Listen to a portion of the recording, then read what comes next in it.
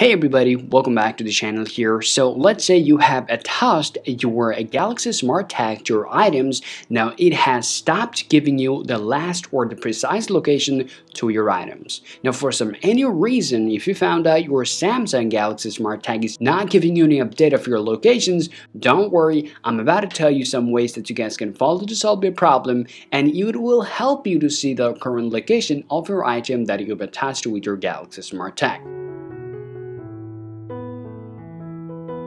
Now this problem only happens when you haven't given any access to your location here. Therefore, the first work that you want to do, just go ahead and open up your settings here.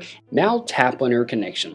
On your connection here, scroll down a little and you'll be able to see your location from here. Open this up and toggle this on. At the same time, you need to look for your SmartThing application from this application list. Now, if you don't find it from here, just get back here and open up your apps. And now simply look for the application called SmartThings.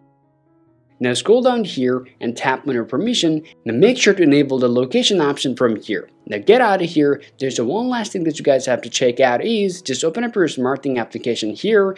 Now choose on live here and make sure your SmartThing Find is downloaded from here.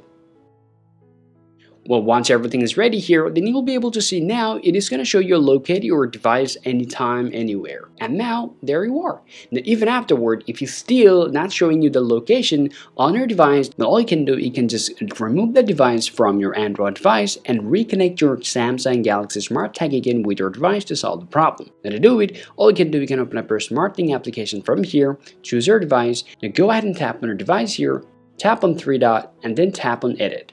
From here, you'll be able to see this option called Remove Device. Go ahead and tap on Remove Device, tap on Remove, wait around some time, and just reconnect your device again to solve your problem.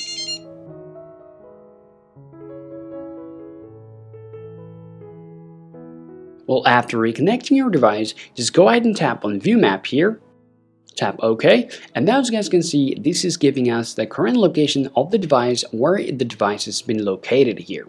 So this is how you guys can literally solve your problem. Hope you found this video useful. If you think so, go ahead and drop a like and subscribe to the channel. Thank you for watching, and I'll talk to you later.